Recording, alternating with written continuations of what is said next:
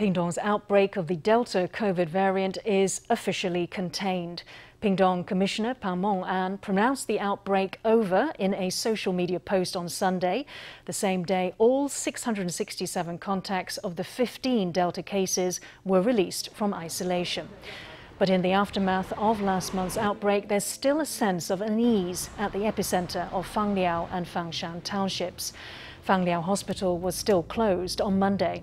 In stark contrast, nearby Hengchun Township was buzzing with activity as locals prepared to reopen for tourism.